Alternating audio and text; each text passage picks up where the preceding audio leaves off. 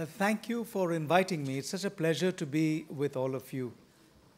But before I say anything, I wanted to express my appreciation for President Anwar Yücel, for President Shirin, and all you wonderful professors and deans and students who are present here at this wonderful event that's been organized. You know what struck me listening to all of you is the basic thing that your education in this wonderful system of education offered by Bahçeşehir University is that it's helping you become global citizens.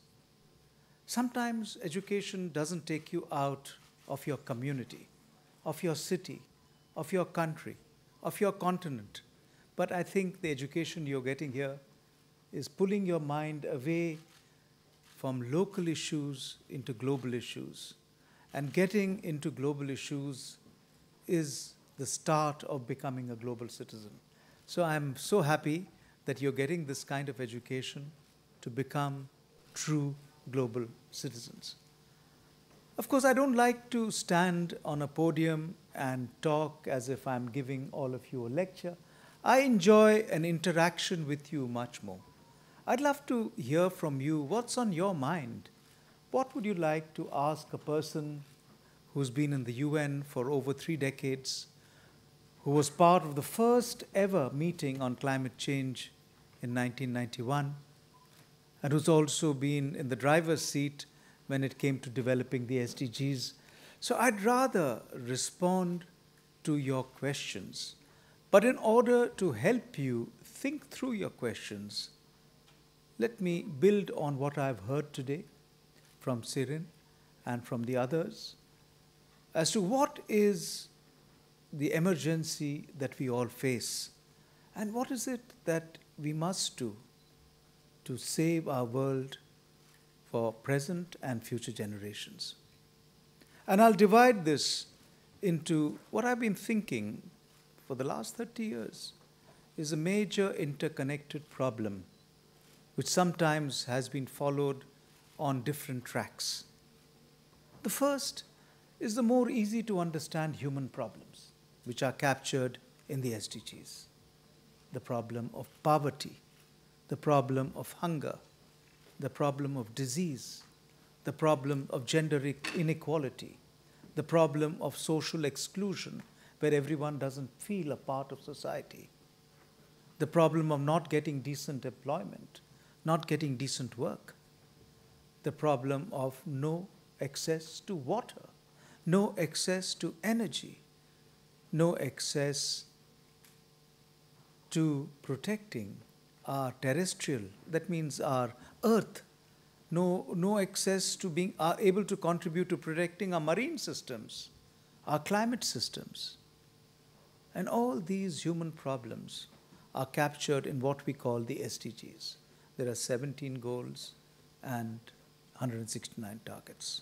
On the other hand is the twin brother or sister of the SDGs, which we call climate change. They are twins joined at the hip, but they're both saying the same thing. But on the climate change, we focus on carbon emissions. We focus on greenhouse gases. We see how the excessive emission, anthropogenic, which means man-made emissions of greenhouse gases, is causing this climate emergency. And we say the solution is really by curbing greenhouse gases, by mitigating the impacts, by adapting to the impacts. So the focus is very much in the climate change discourse on greenhouse gases, carbon emissions, methane gas, and many of the impacts of climate change work through water. Too much water, too little water, very strong hurricanes, acidification of the oceans, melting melting glaciers, and so on. So a lot of the climate change, but somehow it doesn't resonate with the problems of the ordinary people. I'm from India, a poor country. If I go to my city and talk about climate change, they'll say, hey, our problems are problems of sanitation, of unemployment, of no jobs, of low income, of bad agricultural harvests. Solve those problems first. So we have to learn to speak a different language, to bring these two issues much closer together. So that's my first thought I want to share with you, that treat the SDGs and climate change as part of the same thing. And I see these lovely posters there, save our future. There is no planet B. Yes, but to do that, all of us need to do two things. One, don't think change belongs to someone else, that it's some president or prime minister or the president of the university or onwhere or somebody else who has to do action on climate change. Each one of us has to have a personal agenda to contribute to our planet. And I'll tell you how to do it. You look at the SDGs one by one. You look at the issue of poverty. What have you done in your lives to change the trajectory of any poor person that you know? What have you done on food waste, on the issue of hunger? What have you done on utilization of energy? Do you switch off the lights when you leave a room? Do you reduce the use of plastics, as was pointed out? So if you go down each one of the SDGs, you'll be able to develop your own personal SDGs. So that's one set of things. Each one of us needs to have a personal SDG agenda. And you must be an activist too. And I'm so glad that it's the young people who are powering the activism on climate change. We heard some wonderful words today. But yes, take action yourself. Set the role model. Be your role model. Set your example. And campaign and activate your whatever your sphere of influence is. Your parents, your university, your community, your mayor, your president, your country, their interaction in global fora. Put that pressure for change. And that's the only way change will come about. So we need to do two things. Activism alone won't solve it. Personal action alone won't solve it. Twin these two to bring about the change you want to see.